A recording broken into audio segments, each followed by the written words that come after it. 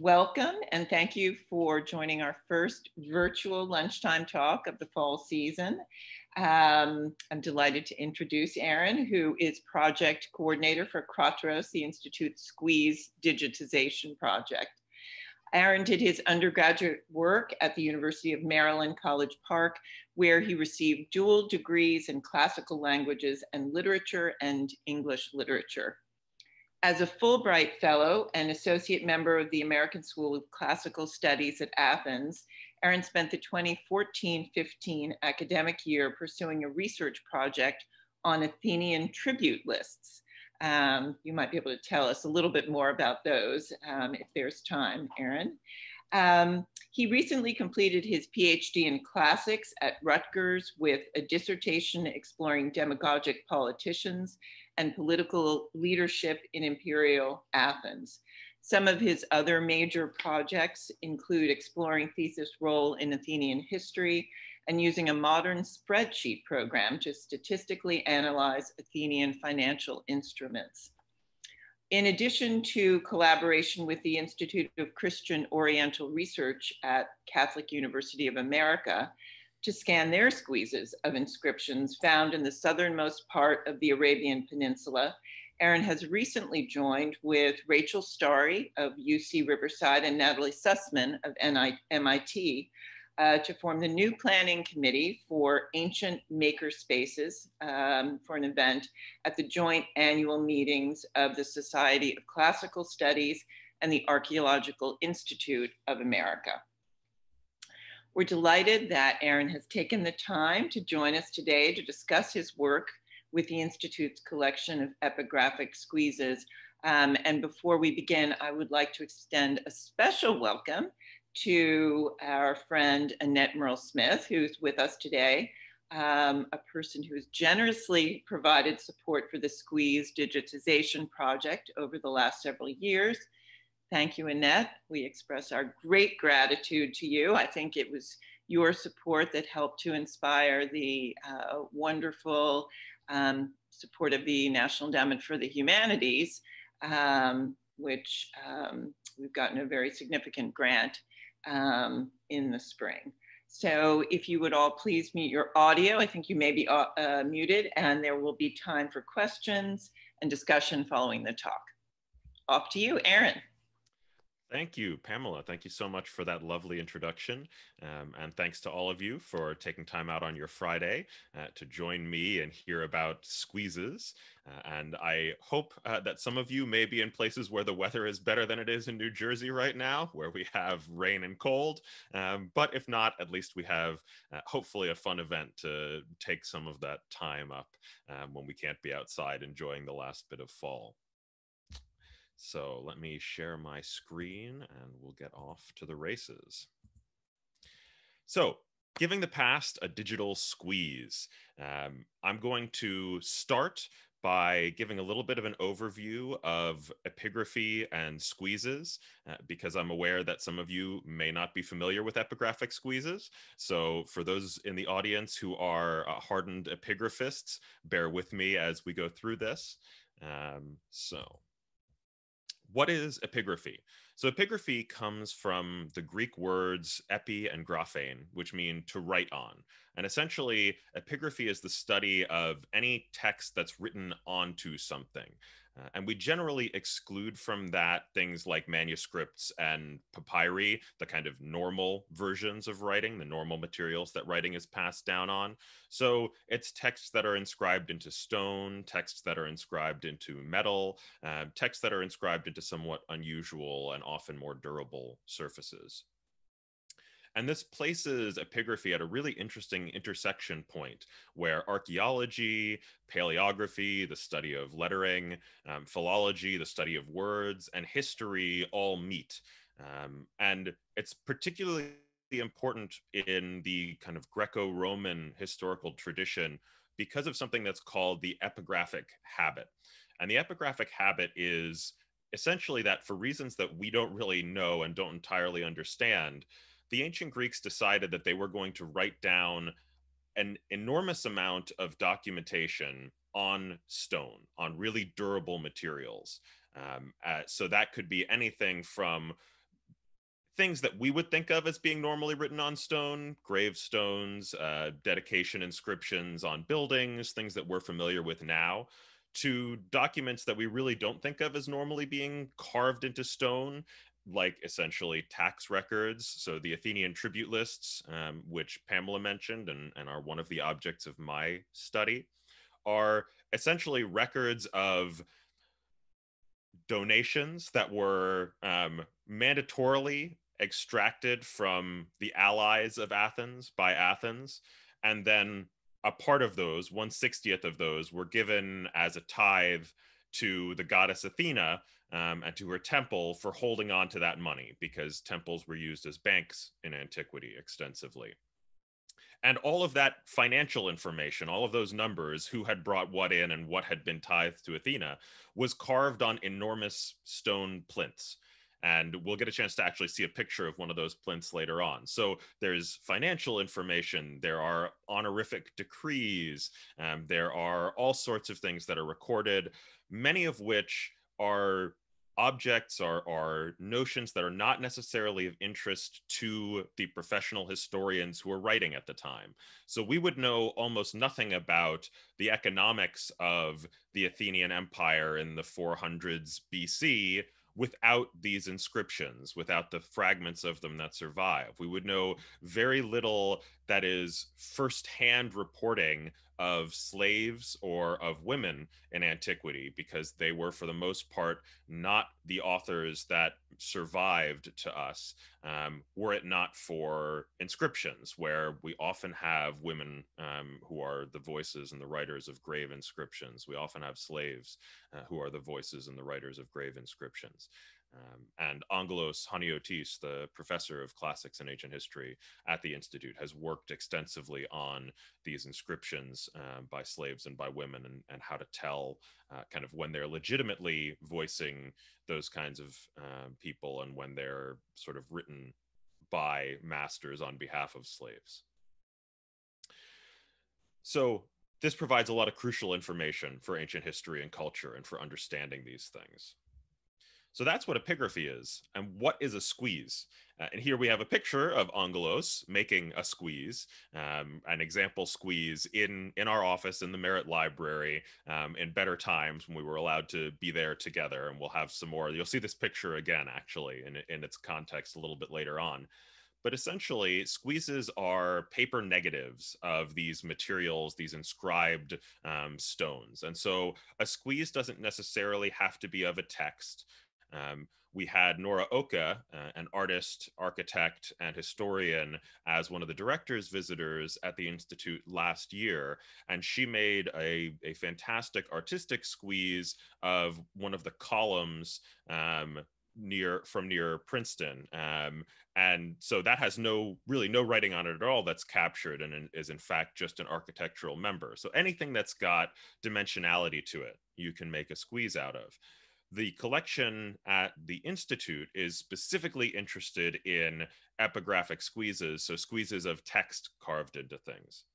So essentially, you take acid-free filter paper, and the reason that you take this special paper is, one, it's high wet strength. So as we're all familiar with, if you took something like a tissue or toilet paper and got it wet, it would immediately come to pieces on you, it would disintegrate. And the way that we create these impressions is by getting the paper wet. So you need something that's not going to just come to pieces in your hands when you get it wet. And because it's acid free, it will be slow to deteriorate. And this is really important for collections like the one at the Institute, because most of the squeezes at the Institute were made in the 1920s, 1930s, and 1940s. They're mostly in fantastic shape. And were they made from acid high paper, they would be in much worse shape. You can think of, if you have cheap paperbacks hanging around from the 1940s or 50s, they are in terrible shape, right? They disintegrate. It's very hard to keep them up. So you get that paper wet, you apply it to the stone, which is what Angelos is doing here, and you force it into the crevices with a brush by patting it with a brush. And then once it dries, you remove it, and it contains that negative of the inscription surface. So here we have an inscription. It's in Athens in the Theater of Dionysus. And this is what the squeeze in the inscription in the collection at the Institute looks like. So you can see that it's backwards, right? This is what the original inscription looks like. So we have this P Ilio P here going straight across, and here P Ilio is backwards on this side. But it does a really nice job of capturing the feeling of all the letters, the actual look of all of the letters. So that leads us to the collection at the Institute. So why does the Institute have the second largest collection of epigraphic squeezes in the world? How did this happen? Well, the background to that is essentially one man, and that's Benjamin Dean Merritt. And Benjamin Dean Merritt was one of the first two professors at the Institute in the area of humanistic studies, as it was called at the time, which eventually became the School of Historical Studies now. And this is a picture of, on the left, Benjamin Dean Merritt, and on the right, Abraham Flexner, the first director and kind of deviser of the Institute. And this picture is actually from the 1920s. So Merritt and Flexner were friends and knew each other well before the Institute really got kicked off, and certainly before Merritt became a faculty member at the Institute. So Merritt's correspondence is held by the archives. And in fact, this picture comes from the Shelby White and Leon Levy Archive Center at the Institute. And Merritt's correspondence with Flexner is preserved by the Institute, is available on Albert, our database. And so you can read the letters that they wrote back and forth, and you can see how close they were. They spent summers in Canada together quite frequently and knew each other very well. And here we have a recommendation of Merritt to Flexner in 1931 by Edward C. Armstrong, who was at the time the chairman of the ACLS, the American Council of Learned Societies. So here in 1931, they've already got the real idea for the mathematical school, what they're going to do with that down, but they're trying to figure out, Flexner's trying to figure out what he's going to do as far as the rest of the Institute. And there's a lot of recommendation. It's interesting because it's similar in some ways to what we're going through at the present moment. There's a lot of recommendation that so much money is being put into scientific research, so much money is being put into practical studies, and there's relatively little funding and effort being put into humanistic studies. And there's a real concern that a lack of understanding of humanistic studies, of how people work and how they get along, is responsible for, at the time, this is 1931, for the rising tides of fascism in Europe. And so we've got this heavy recommendation to Flexner. If you can, humanistic studies would be extremely important, we think, for moving the world forward. So they recommend Benjamin D. Merritt, PhD, Princeton, professor at the time at Michigan. By the time he actually gets hired by the Institute, he's already moved to Johns Hopkins, age 32, and gives a little bit of an overview of him as an option. And here we've flashed forward about 4 years, and Flexner sends a letter to Professor Arnold Toynbee in 1935, telling him about the creation of the School of Humanistic Studies and explaining its initial composition, which is a young Hellenist who will be at Oxford in the autumn, Professor Merritt of Johns Hopkins University, and then also one of Hitler's exiles, as he describes him, an art historian, Professor Erwin Panofsky. So we have the very beginning of the School of Humanistic Studies here, and one of those kind of cornerstones is Merritt, who's brought on at the age of 35 in 1935 and expected to stay at the Institute until he is 65, if not extended longer. So he's really expected to be one of the main cornerstones of the School of Humanistic Studies at the Institute. And this is kind of a fun little piece. This is another piece from the archives that has to do with the sending of the squeezes over. So here we have cases of Greek inscriptions. Of course, they're not actually Greek inscriptions. They're facsimiles for the library, right? This is describing the squeezes, and asking that they not be tariffed as they come over. So they should be considered as similar to photographs or prints or facsimiles like that, and not as artworks or something that would be taxed under the Tariff Act. So here in 1936, when we flash forward 1 year, we have those cases of inscriptions coming over to the Institute.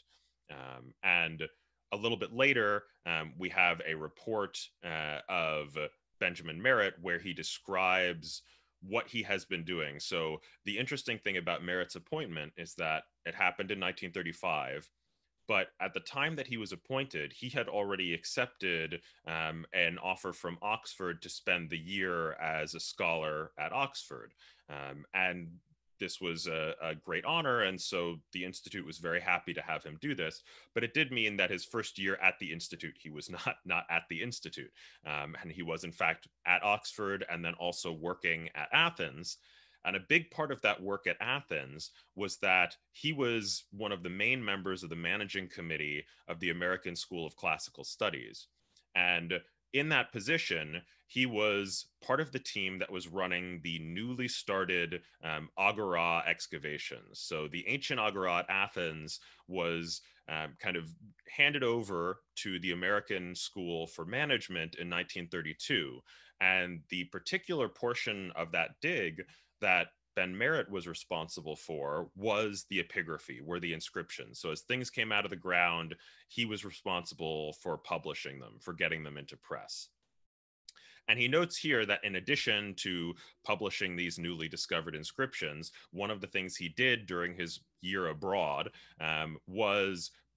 obtain for the Institute a complete collection of squeezes of all the inscriptions in the Epigraphical Museum and at the Agora, at Eleusis, and on the Acropolis. So he had talked to Dr. Flexner and to the board at the Institute about getting some money to create this collection, which would really allow him to continue top of the line epigraphic work from Princeton without having to be in Athens every time that he wanted to write about one of the inscriptions.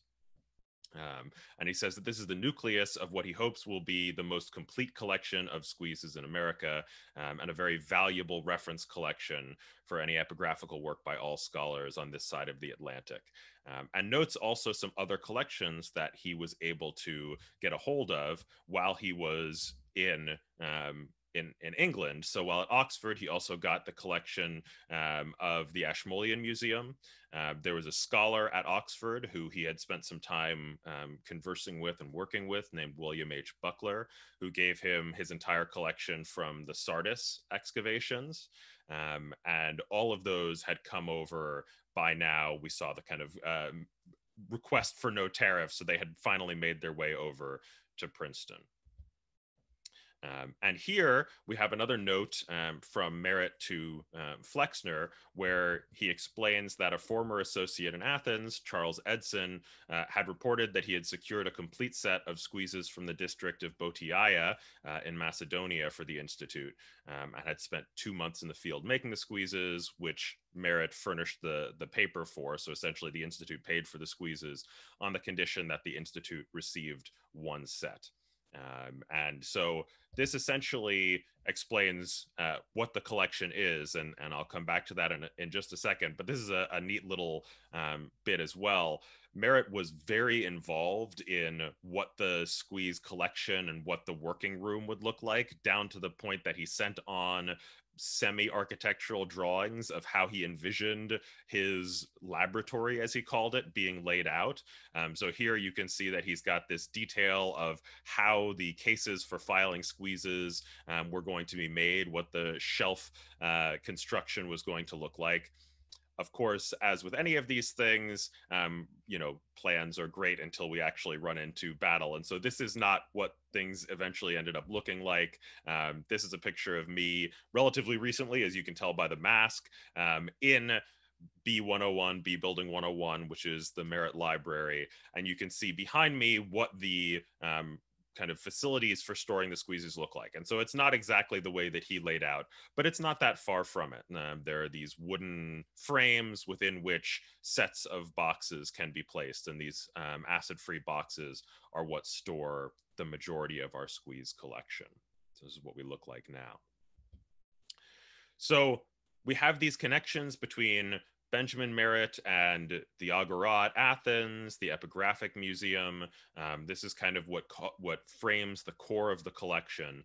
And because Merritt had these deep connections with Athens and Attica, and that was where his research interests primarily lay, that's where the heart of our squeeze collection is. And this is true for the library at the Institute as well. If you talk to Marcia Tucker, for example, at the Historical Studies and Social Studies Library, she'll tell you that the library is a reflection of the scholars who have worked and lived at the Institute. So it's extraordinarily complete, kind of best in the world in some areas, and less filled in other areas because it's kind of a living thing. And the same is true for the squeeze collection. So we have this thing that is a reflection of Ben Merritt, and as such, it is super complete for Athens and Attica. And so we can take a look here. This is kind of where most of the squeezes we have come from. And apologies for this being a French map. It was the best looking map I could find. And I figured that having some French names on here wouldn't bother people too much. So the vast majority of what we have come from that little square, Attica, where Athens is featured, as well as Eleusis. But then we also have a variety of materials from Macedonia, which you could see up to the north. So Greek Macedonia, not the current Republic of Northern Macedonia. And we have a lot of material from Asia Minor, the western coast of Turkey, which was largely Greek in antiquity. And a lot of the Asia Minor material came from later bequests from scholars. So we heard about William Buckler donating the materials from Sardis. David M. Robinson also donated materials from his excavations in Asia Minor, as did Louis Robert. So there have been a lot of eminent archaeologists, especially American archaeologists, but with some variety in nationality as well, who have ultimately donated their collections to the Institute, since it's an excellent research location for using squeezes.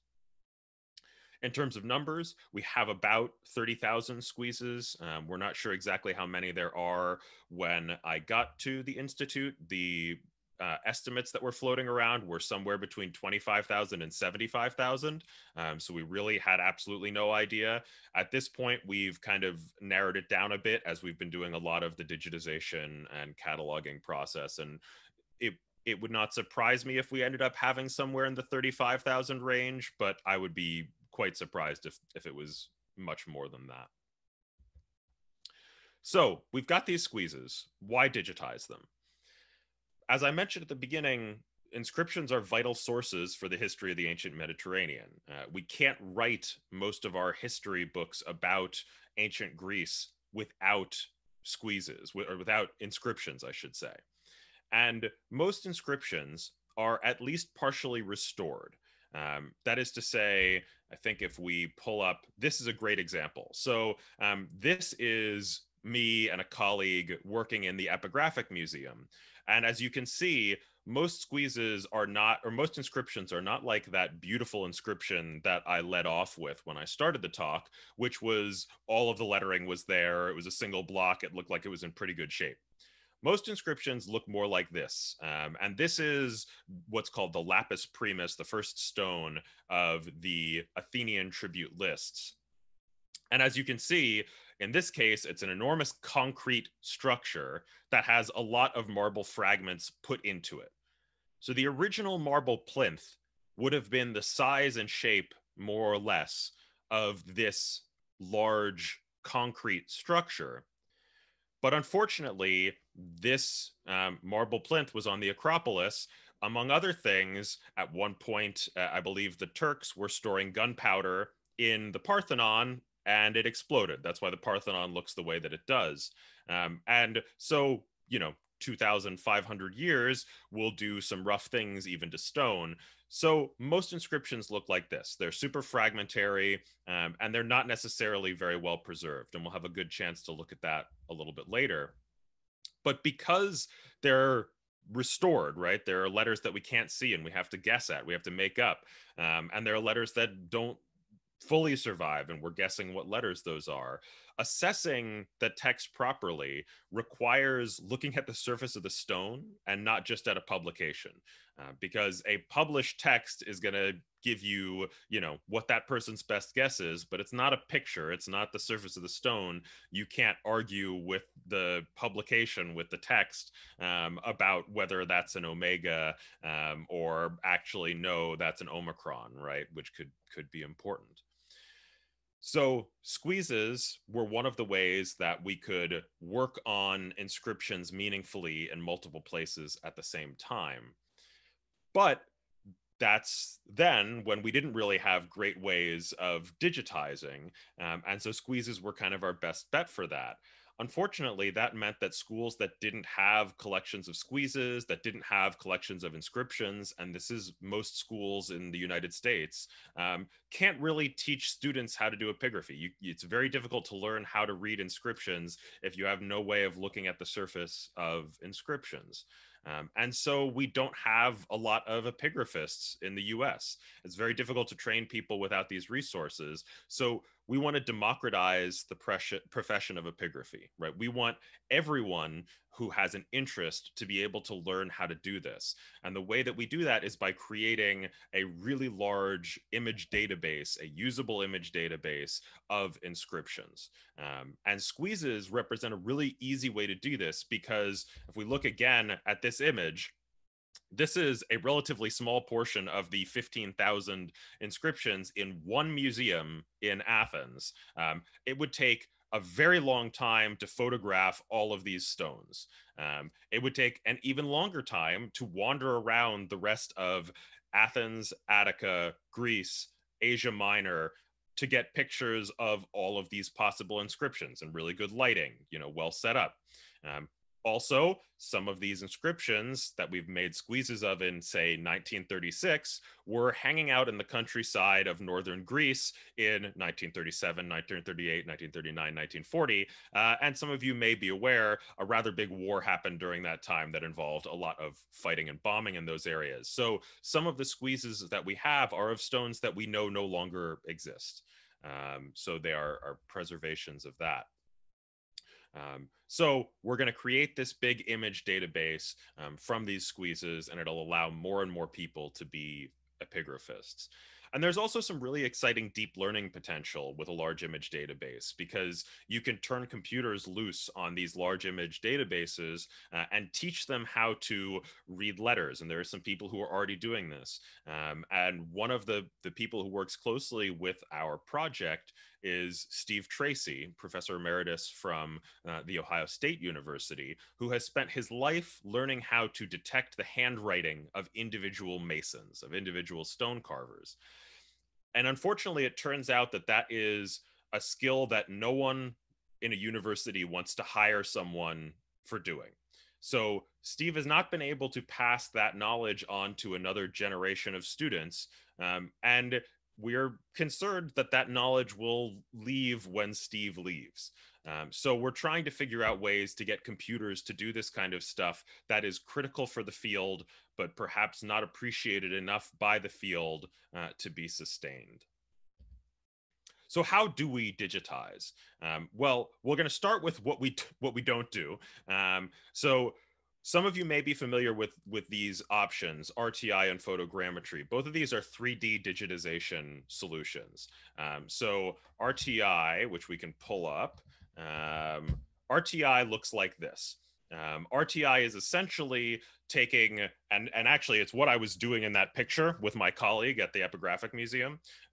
It's taking pictures of a object, of a stone, for example, with the camera in a still position and a light source moving around, and then using a computer algorithm to turn those multiple photos into a kind of 3D object. So for example, I can move the light source around and you can see the depth in letters much better with low angle raking light, for example, than you would be able to see when the light is straight on.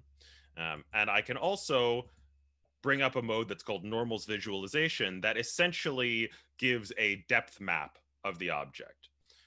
So this is one way of digitizing, but the problem is that to do this, it requires either 15 minutes or so to make one of these when you're doing it by hand, or you can make a dome to do it, and then it would take 2 to 3 minutes.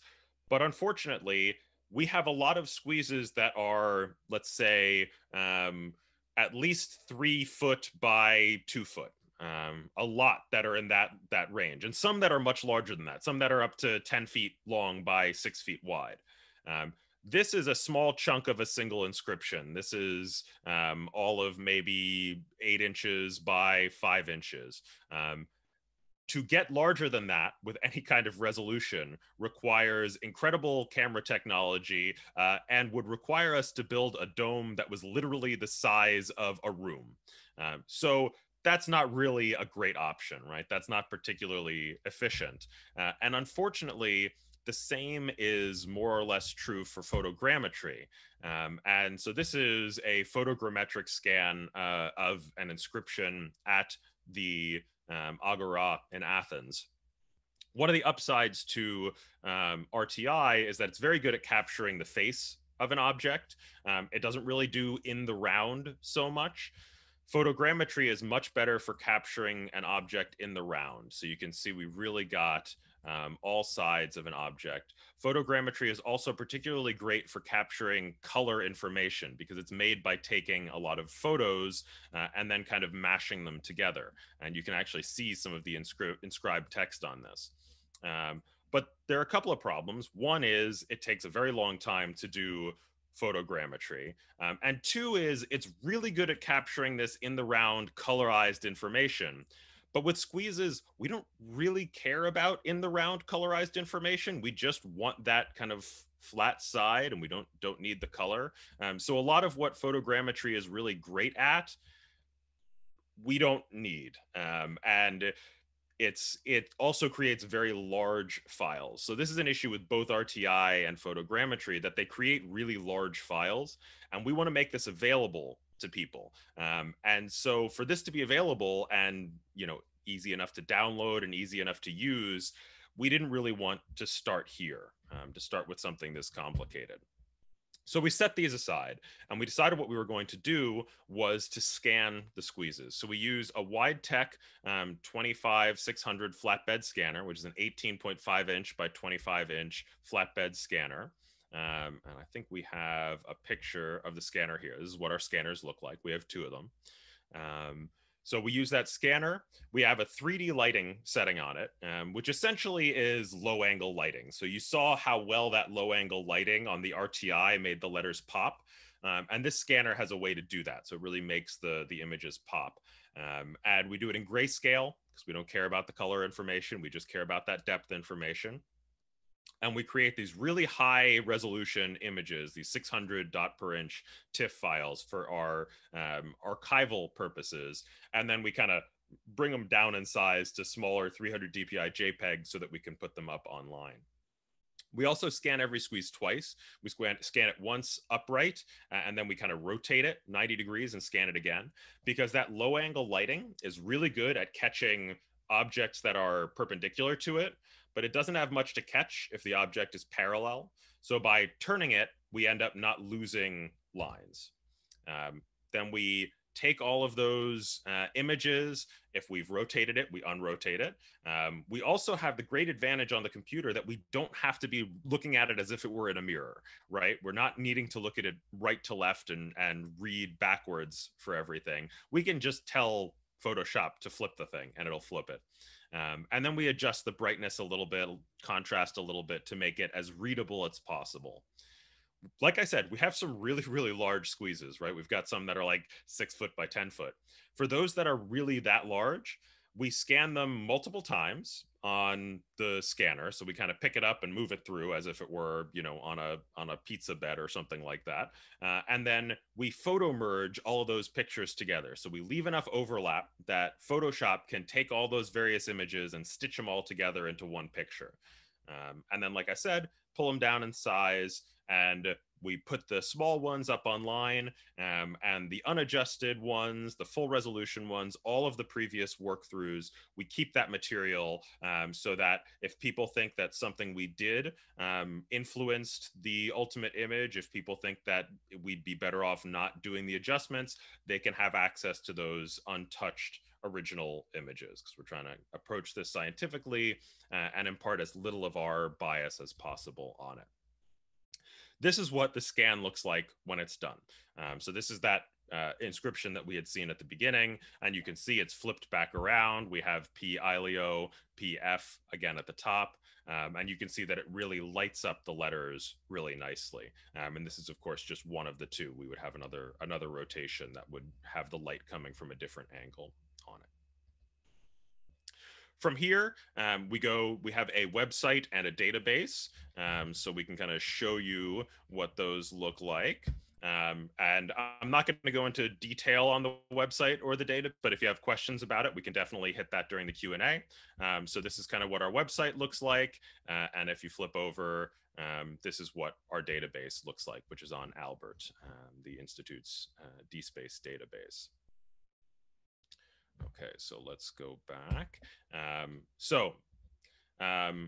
Let's skip over that for now. But where we are for now, we've scanned about 25,300 of the squeezes. We've gotten metadata done for about 12,000 of the ones we've scanned. And a lot of the squeezes are not necessarily going to have heavy metadata for them because they may never have been published. If they're inscriptions that have never been published, there's not a lot of information to gather. So that's a lot shorter. These are ones that have a lot of information. We've not uploaded that many. So we've only uploaded 2,683. And the reason that we've uploaded as few as we have is that we are working on a new digital architecture.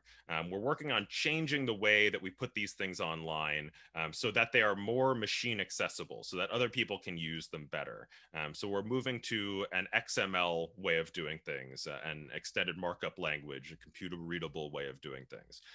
And that's going to help ensure that we're continuing to connect to linked data for the rest of the ancient world. We're also working on figuring out preservation and housing plans for the squeeze collection. And Annette's support is going to be really critical in making sure that the squeezes, even after they're digitized, are well kept, and are still available, for generations beyond this one.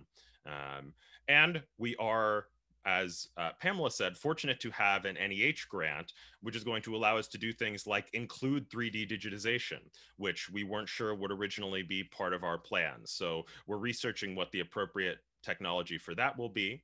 And I'll kind of close by saying that outreach is obviously one of the major things we're doing. We want people to use this, whether it's for scholarship or just for enjoyment, to look at the images, to enjoy these treasures of the ancient world that until now you kind of had to be in Princeton and at the Institute to get, and now the Institute is sharing them with everyone openly. And so one of the ways that we've done that is we've had, I have an ongoing collaboration with the Latin master at the Lawrenceville School, just down the road from Princeton. And we've brought one of the classes from the Lawrenceville School into the Institute, into the Merit Collection, to work with the squeezes. We're going to be doing another year of collaboration this year. Obviously, at the moment, we can't bring them in. But hopefully things will be better in the spring and we'll be able to get them by. So we have some photos that I'll just kind of go through relatively quickly that are of that visit. So you can see again the image of Angelos. This is the class coming by. They got to help make the squeeze. Here Angelos is pulling it off. They got to sit down with the squeezes from the collection, try to read the images. These are folks in introductory Greek. This is 1 year of Greek, and they were already happy and ready to get in, to identify letters, try to figure out what the squeezes were saying. You could see working with cameras so that you get that raking light, the same thing that we were doing with the RTI. This gives you a good idea of how much that raking light makes a difference. So had a chance to have people come by, and we're really excited to continue doing work like that and bringing people in and bringing the squeezes out to the greater world.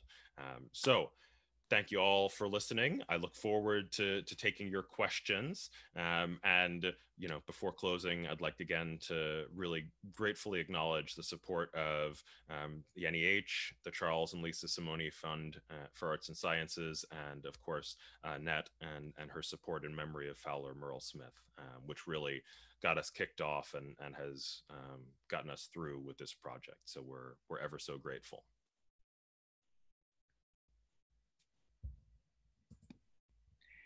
Erin, thank you so much. I appreciate your having your openness to taking questions. Can I just ask a quick question to start things off? How many do you have statistics on how many scholars or individuals have accessed the collection so far? What you have available online? So it's a little bit hard to tell because the statistics for tracking Albert are not great at the moment. So we've tried to do that a little bit through some of the Google analysis materials, and as best we can tell it. And part of the issue with this is that it's a little bit hard to tell what's a legitimate interaction from that kind of statistical analysis as opposed to a bot of some kind that's trolling through the internet for whatever it may be. But we have seen that we get a significant amount of interaction with the collection from a lot of places, and among them, actually, I was at an epigraphy conference in January, and one of the attendees is from Japan. And so I was chatting about him, and he was talking about how difficult it is to find good images and stuff like that. And so I mentioned what I was doing, and we exchanged cards, and he said, "Oh, I already use your database." So it is clearly, it's out there. People are working with it. People are familiar with it. We also have a number of requests from scholars who are kind of familiar with the collection for materials that we haven't gotten up yet. And we're always happy to digitize things if they haven't been digitized, or if they're just not posted yet, get them out over to them. So we had one of those just a couple of weeks ago where someone wanted the squeezes from Colophon, and so we got all of those digitized and got them up online, and they've already put a ton of those images in the kind of end notes for one of their forthcoming publications. So we're getting use. We were getting use from a wide geographic area, which we were really excited about. And we've already had a couple of scholars who have started incorporating our images into their publications. Terrific, thank you. Other questions?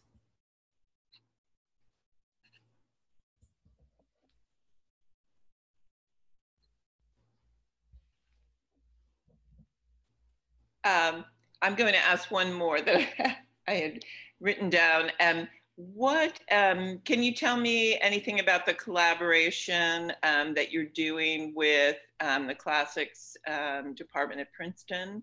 I know you were working with Harriet Flower there, and yeah, absolutely. That was one of the biggest bummers for us about the timing of the shutdown. Was that we had planned to do a small squeeze making workshop in collaboration with the Princeton Classics Department, and so it was originally planned for I think the very beginning of April. We were going to get together. Nora Oka was kind of back over for a period of time. We brought over a bunch of squeeze brushes. Princeton has a small collection of inscriptions in their seminar room, and so we were going to have the Princeton graduate students and faculty, as well as some interested folks from the Institute, do this kind of trial run where we'd, have them kind of set up 3 of their inscriptions. We'd go by with paper and brushes, and Nora and Angelos and myself would kind of teach folks how to make a squeeze, and we'd give everyone a chance to make these squeezes, and we were kind of hoping that it would be a trial run, that there'd be so much interest that, we wanted to keep it within 15 or 20 people so that the seminar room wouldn't be overcrowded and everyone would have a chance to participate. And then if there was a lot of interest, we could run it multiple times. We were really excited that that might be a really good option, because making squeezes is sort of a dying art as well. So we're hoping to continue that. Yeah. Jeffrey. Yeah, hi. Aaron, could I just go back to your opening historical exposition? Just a question of curiosity. During the Second World War, were these parts of Greece that where the work had been done pre-war first under German or Italian occupation till September 43? And did it matter who the occupier was? Was work able to still go on because people who weren't in the military had nothing else to do? How did folks, and how did the archaeological artifacts survive the war?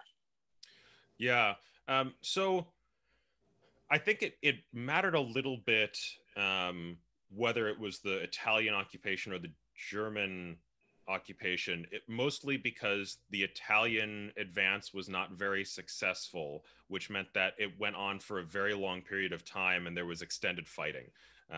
And that included some amount of aerial bombardment and artillery bombardment. And so those areas in northern Greece and Albania where that mostly took place were the most worst hit by that particular problem. The German advance was relatively quick, and the Greeks had made a point to secure the materials in the museums as soon as possible, so that those were safe held.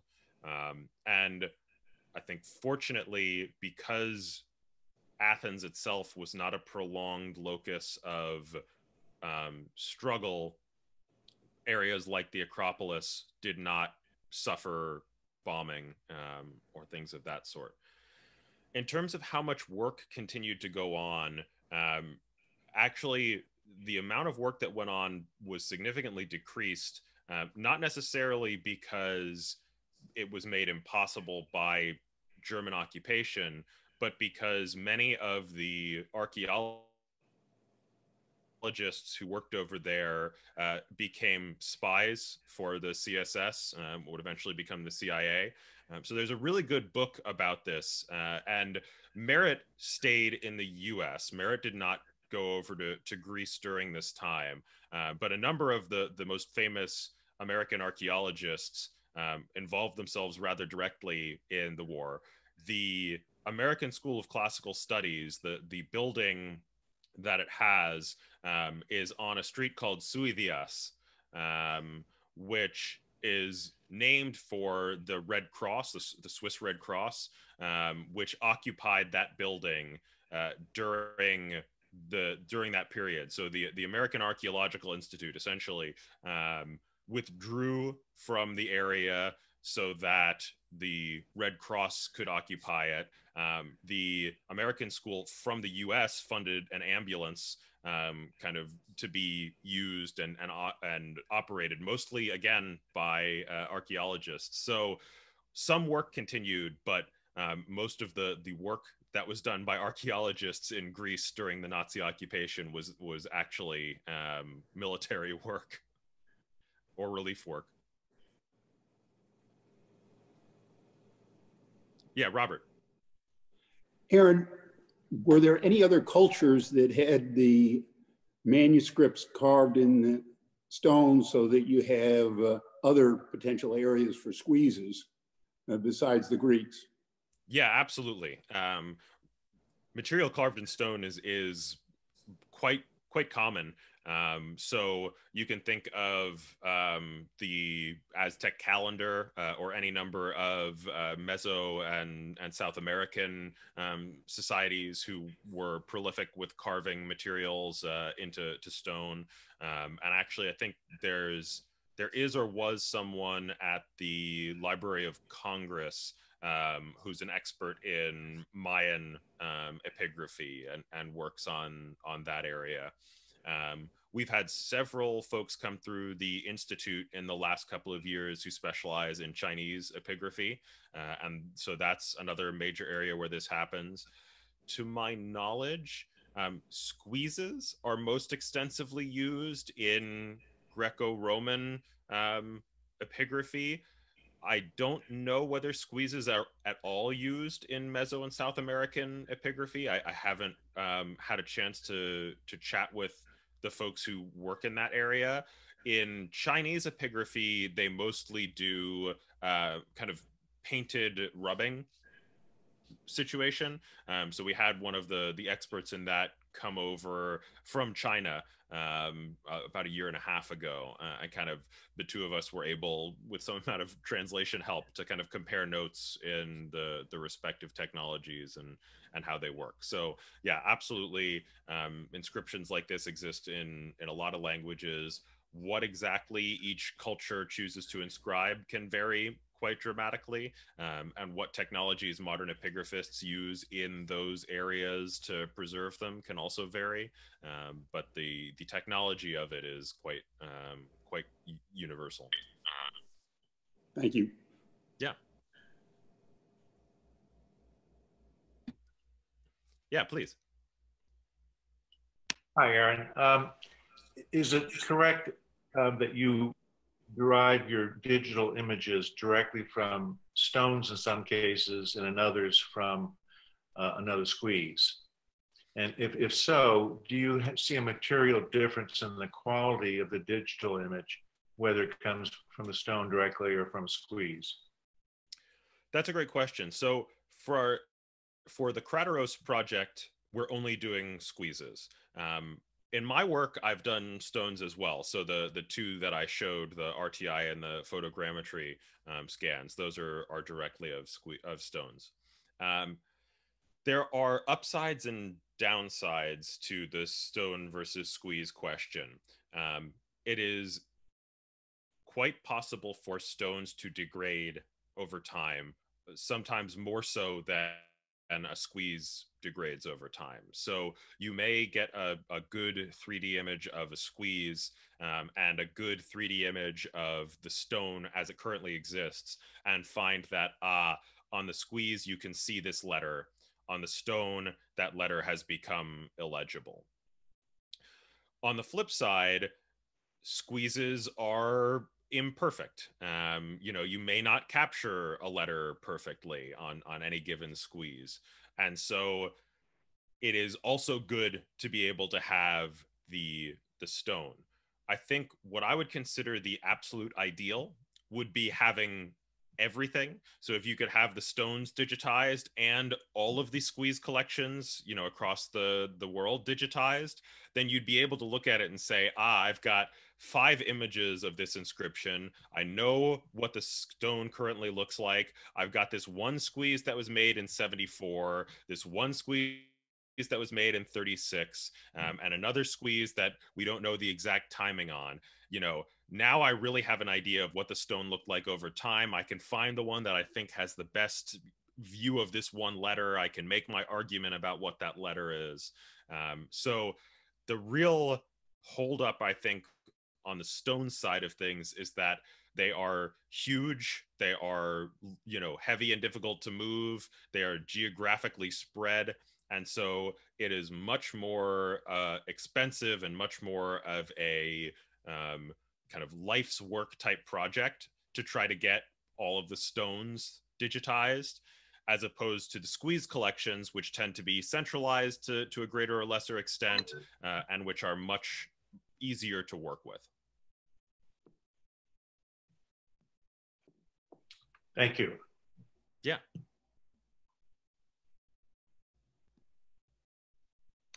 Any other questions? Well, I'll ask one more question. I learned how to make squeezes from Sterling Dow as an undergraduate. And I wonder if there are any other programs today in this country actually teaching the art of making squeezes. So as far as I know, there are no programs here that in the US that teach squeeze making. It is frequently done in Athens. So if you're at either the British school or the American school, there are frequently opportunities to do squeeze making. It may have been the case that some of it was done at Ohio State while Steve Tracy was there, kind of running the Center for Epigraphical and Paleographical Studies. As far as I know, it's no longer done there. So no, I think the short answer is that there's not really that being done anymore.